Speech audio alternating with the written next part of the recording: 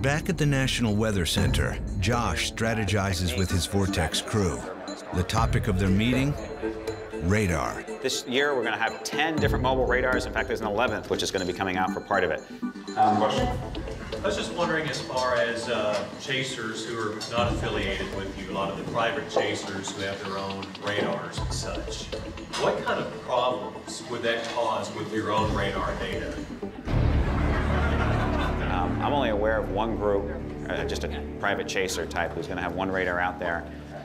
We do have a particular concern about radars because they're radiating and they potentially can interfere with the dowse.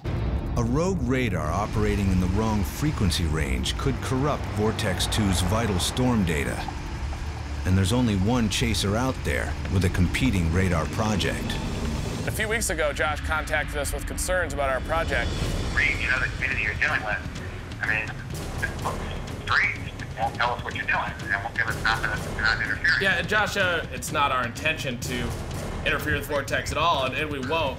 You can tell me the frequency, and we probably can have the call resolved. There's just a number of us that are quite concerned. I think there's no reason for you to be paranoid about this because... Reed, I think you want to work in the meteorology community, you know, this season and beyond. Well, Josh, you don't have to threaten me with that to get the frequency. I'll work with you. I don't want to do anything to shut down our project when we can very easily work around it and both, accomplish our goals out there.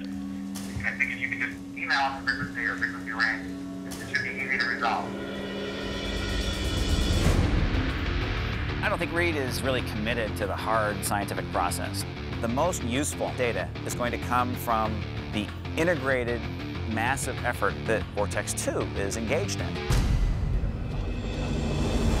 Sean's been eager to join Vortex 2 since the season began, but he rolls into Josh's kickoff meeting 15 minutes late. We have an extraordinarily large fleet of vehicles. There are some sort of non-traditional groups here. The TIV is going to be following us at some times, too. They're not formally with Vortex, but they will be out there, I think, a lot of days near us. The TIV is not officially a part of Vortex 2.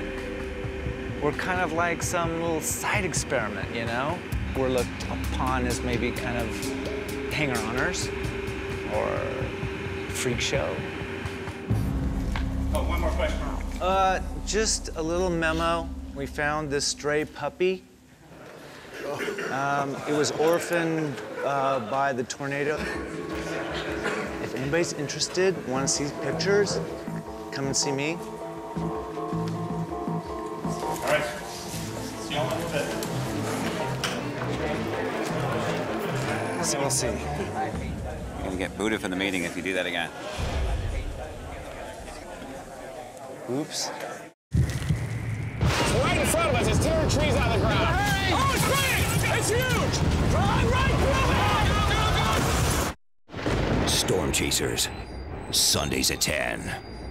It's all new on Discovery.